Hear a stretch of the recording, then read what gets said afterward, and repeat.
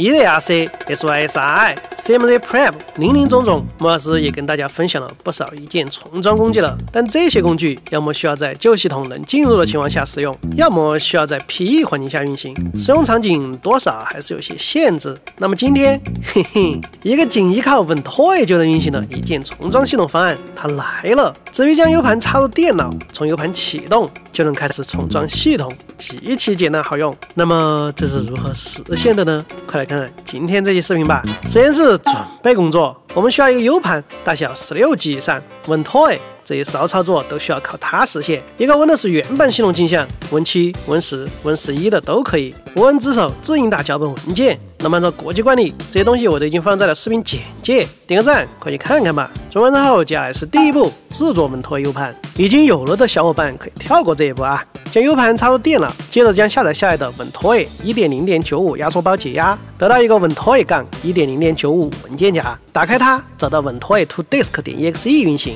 上方设备这里会自动识别到你的 U 盘，点击安装，确认2次，等到这条跑完，Ventoy U 盘便制作成功了。查看此电脑，会发现你的 U 盘名称变成了Ventoy，你可以把 PE 的 ISO 镜像、Windows、Linux 的安装镜像等扔进 U 盘，重启并从 U 盘启动，就能直接选择和使用相对应的镜像。第二步，设置Ventoy。将下载下的无人值守应答文件压缩包解压，得到一个无人值守应答文件文件夹，接着将这个文件夹和 Windows 原版安装镜像一起扔进Ventoy U 盘。这里我就以 Win11 来举例了。打开Ventoy程序目录，找到Ventoy plugin.exe 运行，弹出框点击启动，会来到Ventoy的设置页面。要实现一键装机，我们需要对Ventoy做一些设置。点击左侧全局控制插件，接着往下拉，找到启动倒计时，把它设置成10秒。当然，你也可以根据自己的习惯来设置时间。接着点击下边默认镜像的设置，弹出框里把 U 盘里 Windows 原版安装镜像的路径粘贴进去，确定，继续往下拉，找到2级系统菜单倒计时，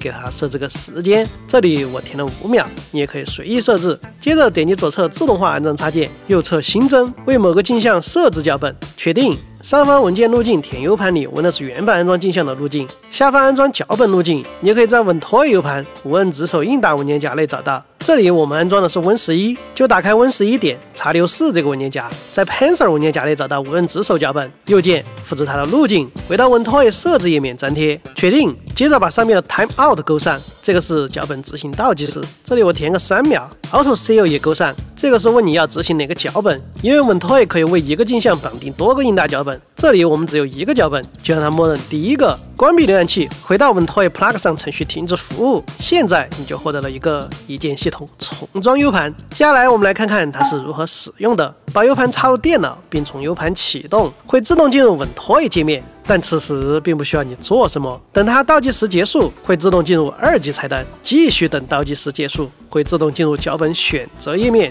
继续等，会来到 Windows 安装界面。首先需要你选择一下要安装的系统版本，下一步需要你选择下安装到哪个分区，再下一步会提示你安装新系统，会将旧系统备份到 Windows 点25的文件夹，确定，然后就是等，